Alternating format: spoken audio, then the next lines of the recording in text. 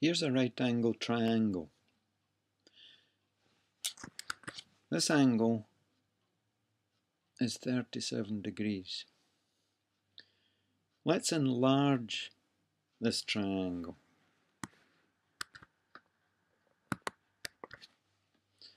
So here's an enlargement. In mathematical terms, we would say that this is mathematically similar to this.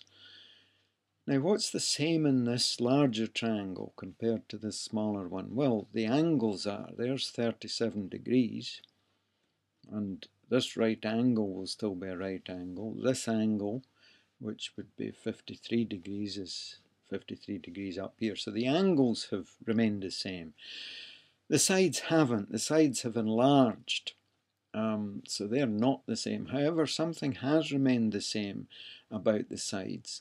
Now, if we compare, for instance, this shorter side with this side here, this side here is roughly 3/4 of this side.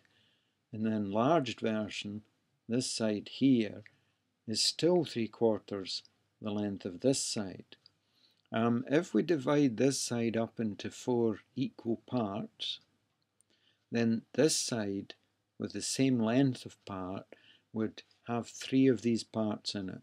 So this side, you can now see 3 parts, this side 4 parts, where each of the parts is the same length. So that's showing you that this is 3/4 the length of this. Or another way of saying that, the ratio of this smaller side to this larger one is 3 to 4. Now, up in this diagram, in the enlarged version, again, if we were to divide this side into 4 equal parts and divide this into the same length of parts as this is divided, we'd get 3 parts. Again, a ratio of 3 parts to 4 parts. Now notice we're not saying this has length 3, this is not length 4. This is not length 3, this is not length 4. But if we consider the ratio, this will be 3 to 4. This will be 3 to 4. So the ratio of these two sides is 3/4. Of these two sides is 3/4. And that hasn't changed no matter what the size of this right angle triangle is. Any enlargement of this triangle here, the ratio of this side to this would still be 3/4. So in a sense, attached to the angle 37, the number 3/4 appears, coming from considering the ratios. If we were to divide this side up into equal parts, the same as the other parts, we would find 5 equal parts, and a similar division here. If we divide up the longest side, the hypotenuse, into parts the same length as these, we'd find 5 parts here. So we've got all sorts of ratios. We've got this side to this side being in the ratio 3 to 5. We've got this side to this side being in the ratio 4 to 5. So 3/4 attached to 37 degrees, 3/4 attached to 37 degrees. There's other numbers attached to 37 degrees, coming from the various ratios when we're comparing a pair of sides in this triangle. Let's go back to the original triangle. So here's our 37 degrees. Remember, we said we didn't know what this length was. Let's call the length A. We'll measure that as A units. And let's call this length B. And the length of the hypotenuse, the longest side, let's call it C. How many different ratios can we get? Well, we can get B over C. We can get A over C. We can get B over A. We could get A over B. We could get C over A. And we could get C over B. There are no other ratios. There's 6 possible different ratios. So in essence, we're comparing pairs of sides, their respective ratios, and there's 6 possible ways to do that.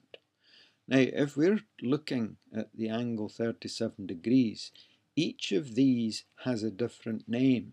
For instance, this is the sine of 37, this is the cosine of 37, this is the tangent of 37, this is the cotangent of 37, this one is the secant of 37, this is the cosecant of 37 degrees. It so happens that the sine, cosine and tangent of 37 are the ones that historically we concentrate. They're the 3 most commonly named ratios in these right angle triangles. So we'll be concentrating on the sine, the cosine and the tangent.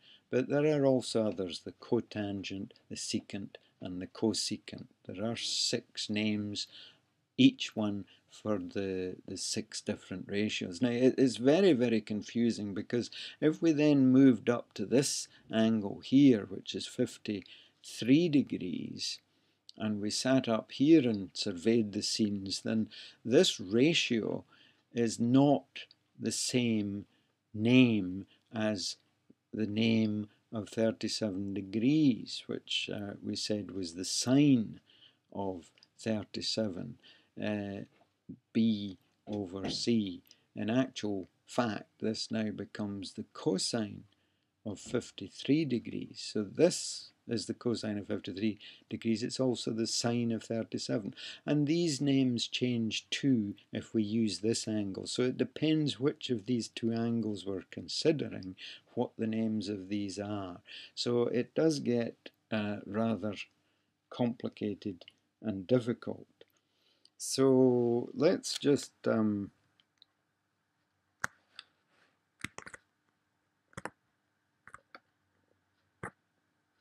try and find our way about these triangles. So here we are at this triangle, looking at the 3 sides.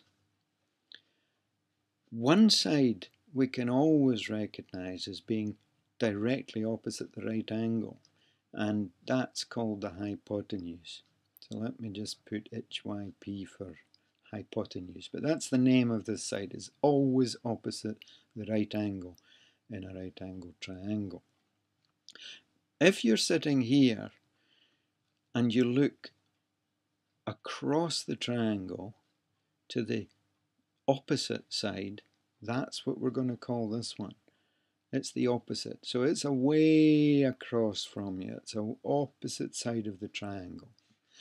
And the one that's left, the one that's right next to you, a word for right next to is adjacent.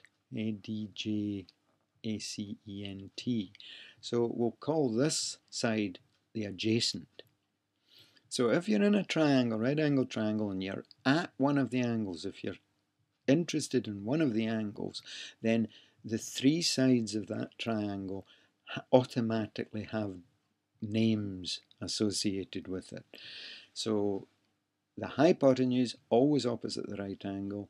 The opposite side, way across the triangle at the opposite side, and the side that's right next to you is called the adjacent.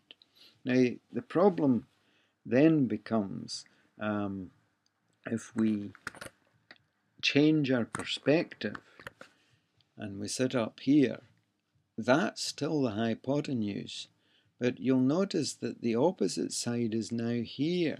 So the adjacent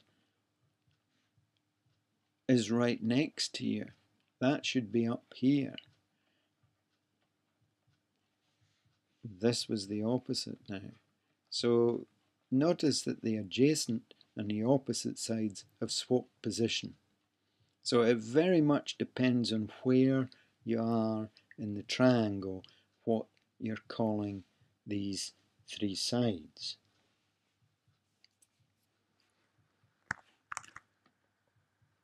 So let's go back to this position, and let's recall that this had length A, this had length B, and this had length C. And we had various ratios up here. We had B compared to C, B over C. We had A compared to C, A over C. And we had B over A. And we had other ones that we don't name just now, which is A over B and C over A and C over B.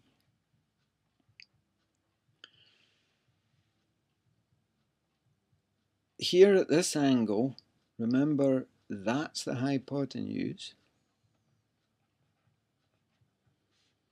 This side is the opposite, and the one right next to you is the adjacent side. So there's the names of the sides if we're considering this 37-degree angle.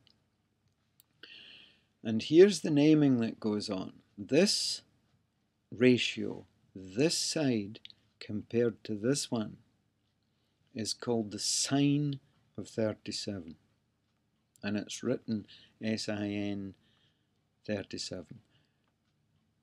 The full name is SINE. It's sine of 37, B over C.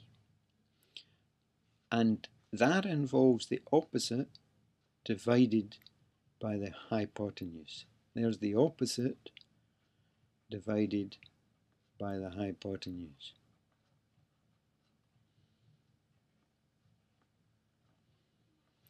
This ratio here is called the cosine of 37 degrees.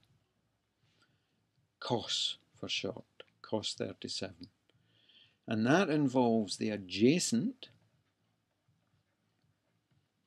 divided by the hypotenuse. And the last one we're going to name is called the tangent of 37. We write that tan 37 for short. And that involves the opposite divided by the adjacent.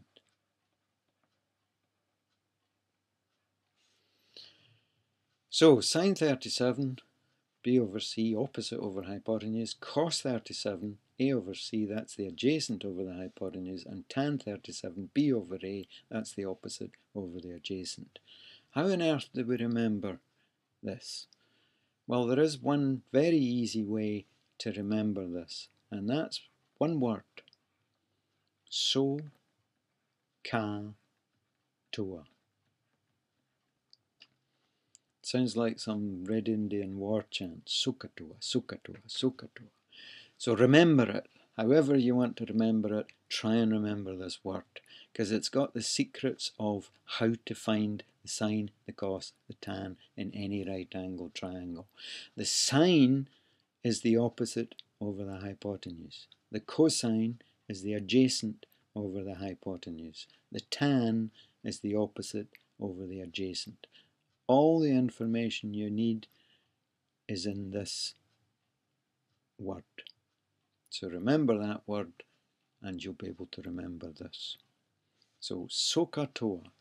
And let's now see how that works in a different triangle.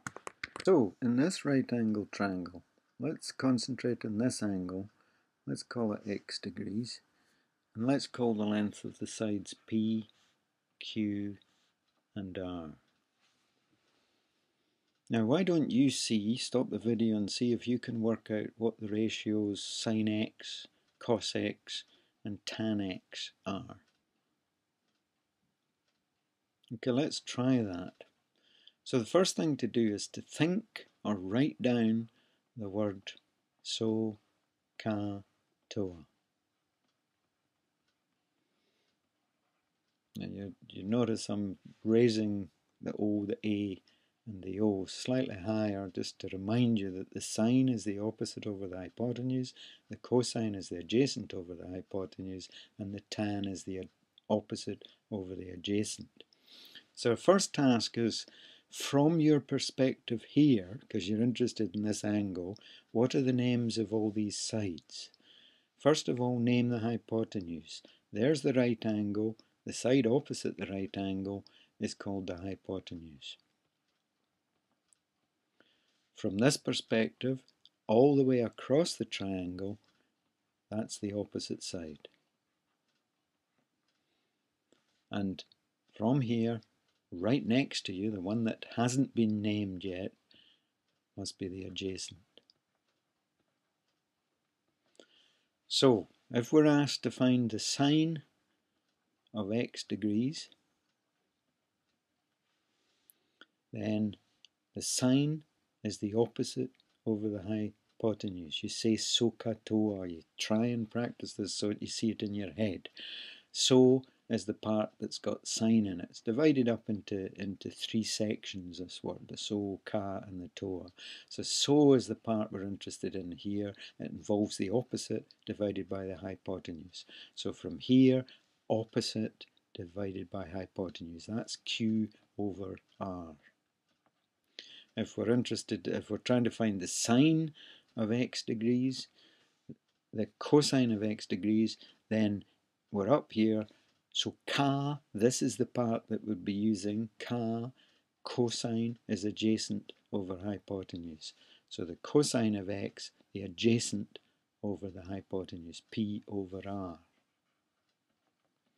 And the final name that we're interested in for the different ratios in this right angle triangle, the last ratio is the tan of x degrees. So SOHCAHTOA is the part of this word that we're interested in. Tan is opposite over adjacent. So from here, opposite over adjacent. So that's Q over P in this case. So there are the three trig ratios, sine, cos and tan, of this angle x, worked out using this memory system, the word SOHCAHTOA.